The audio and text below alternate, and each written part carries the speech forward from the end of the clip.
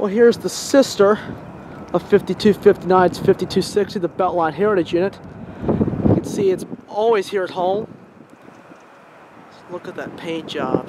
And there's the logo with the number on it. The number looks really good. You can see up there, it's the NS number boards. The number boards on 59 are very, very different for some reason. But just look, Norfolk Southern did the paint job, as I probably said on a different video.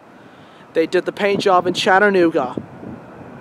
And I'm really, really glad to see the unit from time to time. See there's the bell. And of course the fuel tank and all the components are original, except the ditch lights were added on by Norfolk Southern for the rear, and I believe the front ones right there were original.